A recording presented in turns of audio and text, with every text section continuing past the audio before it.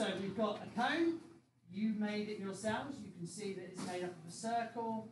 This bit, this part of the bigger circle wraps round, becomes the cone. So the radius of the bigger circle becomes the slant cone. So the formula that you need to know is pi r squared plus pi rl. What's the difference between those two bits for you? Pi r squared is the basic circle. Yeah. And the pi r l is the lateral. So again, just like with the cylinder, you had two circles and then a rectangular bit. Well, in a cone, you've got one circle, just one pi r squared, and then pi rl is this bit, what we would call the curved surface area of the cone.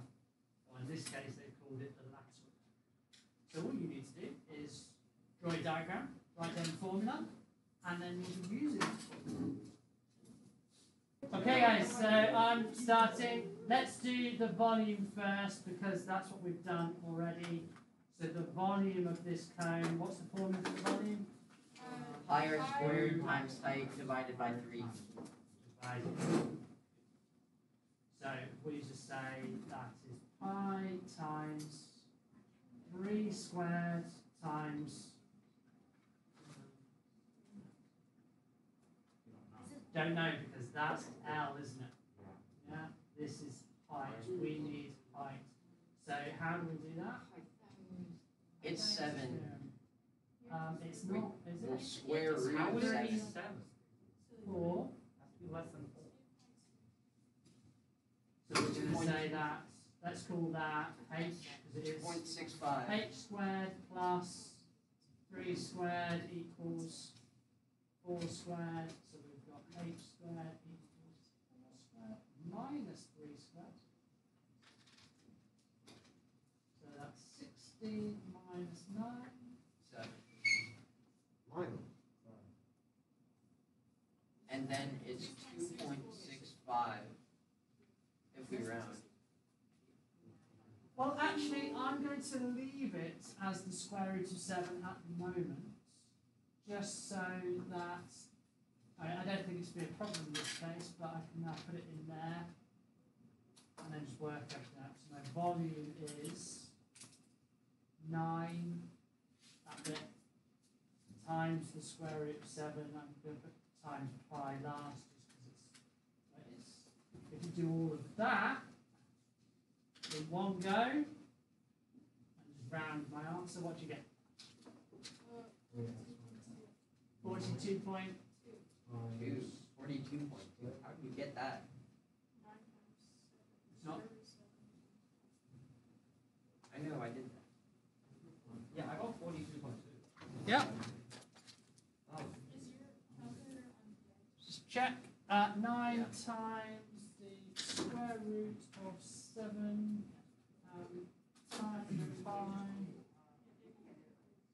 Yeah, I got 74.8. 74.8. Yeah, that's like, oh, that's Did I a not yay! put- But yeah, that's what we I haven't divided by 3. Oh, Oh wait, I didn't do that. 24.994. So then let's do divide by 3. 14. 24.9. 24.9. And the volume units are cubic centimeters. Good. Okay. So that's the volume. That's sort of what we did last time. Mr. Potts, can you divide my? Yeah, I got 14. I got 42. So 9 Yeah, I got like 2 rounds times the left. square root Yeah, I got of 42. 7 I times bracket. pi Yeah, that's what I thought. divided by 3. Did you close the bracket after the 7 in the square root? No, No. that'll be it. That'll be it.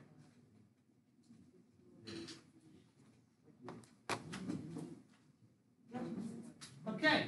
Yeah, don't get lazy with that. When you put this into your calculator, if you do 9 times the square root, and it will say bracket, and then you do the 7, and then if you just do times and pi, right? If you do all of that like that, guys, Sammy, Don't distract from the rest of it. If you do that, then it will imagine that you meant to put your bracket there.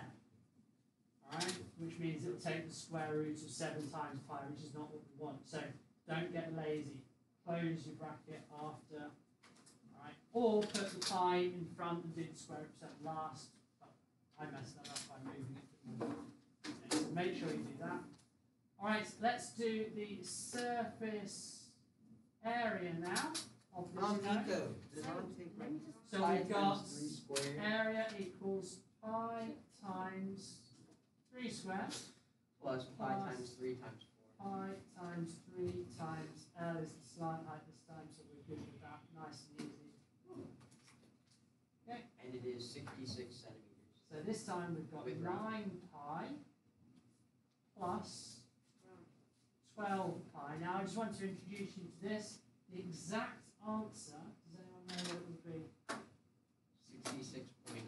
Well, it's actually No, going to 65. be 65.9734. 21 pi.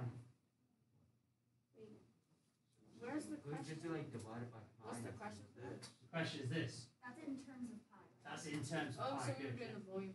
We're doing the surface area It now. still gives us the same. I'm introducing you to this, and I want you to write it down. All right, because I may well ask for that in a question. All right, that is your answer in terms of pi, and this for a criterion D. The accuracy of that is it's exact. An exact answer because we've left it in terms of pi, which means we don't need to do a decimal and round it. All right.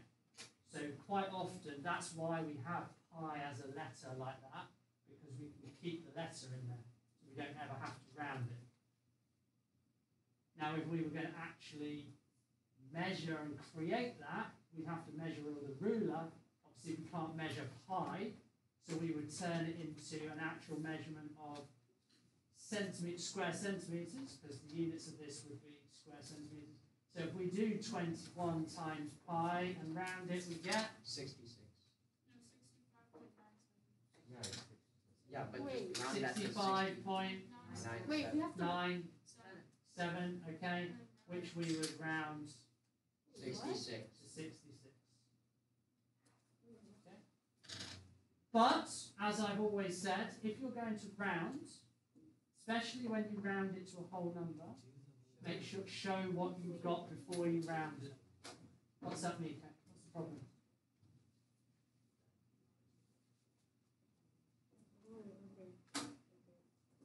Sorry, the problem? Right. Now, guys, that's just a cone. That's the surface area of the cone. Base and curved area. What? Remember we were talking about your potential, not your potential, your assessment that's going to be coming up. We'll sort some details out. Would I use that whole equation to do the surface area of the roof? Yeah. No, No. Because you don't count the cylinder. Second part is not doing that. Yeah, good. So if you've got a cone, so you can say that like, the cone sits on top of the cylinder because it's surface area. That circle. So I It's guess I gone. should do this in so the you video. just do pi times 3 times 4. Exactly. Pi times So you'll see a lot of the time. pi times radius times. This is L. one of those questions where surface area gets a little bit. You have to think about it a bit more. So if I have the surface area of a cone, it does include the bottom. But if I stick that on top of a cylinder, It well, doesn't both even- formulas change, don't they? Because this cylinder does still have the bottom circle, but it doesn't have this one in between. All right. So for the cone, we have, what was it? Pi r squared plus pi r l. And for a cylinder, we have 2 pi r squared plus 2 pi r h. All right, so that's the cylinder. But for this compound shape, Well, the cone We do pi r needs to L be plus- minus a circle, so that just goes. And the cylinder is also minus that same circle, so we lose that. Right, we lose one of those two circles. Alright, pi r L so this shape would just be pi r L plus plus pi r pi squared r squared plus 2 plus pi r h. 2 pi r. Okay. This h though, what do I have to be careful about this h? The height of the cylinder, not the cone. Good, thank you. Yeah, perfect. The h is the height of only the cylinder, not the height of the whole structure. Okay? So you have to be aware of when you're doing stuff like that. So you can see, I'll put that back in a sec. So you're going to be doing it, I'll put it back in a sec. I didn't say that already, chill. Alright, so you've got these, but you can see how it extends into these kind of shapes. You go, look. Walk cone.